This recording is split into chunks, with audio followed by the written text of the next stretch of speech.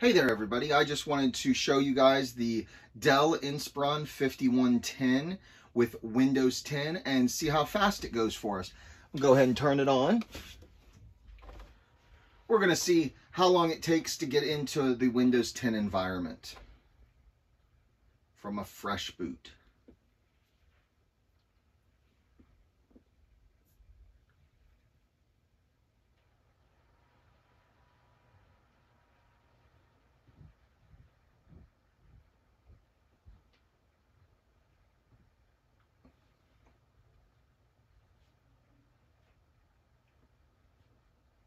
And we're almost there.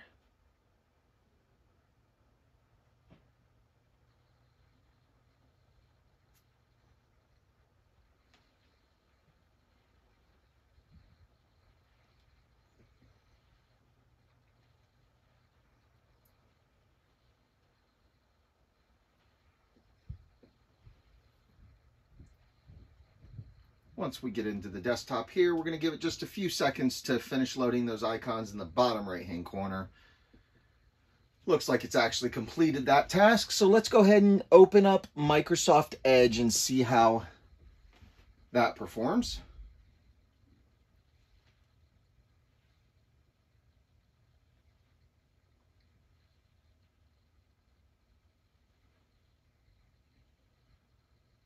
There we go, got us up to the home page. That was pretty good. Let's go ahead and close out of that. And we're going to open up Google Chrome, which is what most people typically use.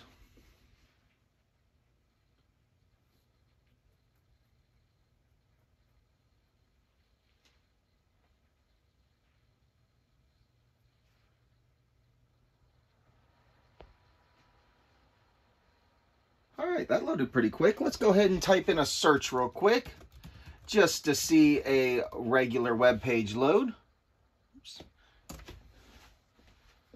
That's Google search. It shows up pretty quick. All right, one last thing. We'll take a quick look at the specs on this machine.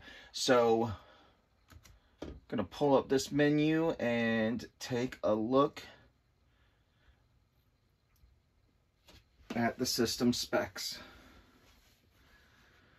This is an Intel Core i3 processor.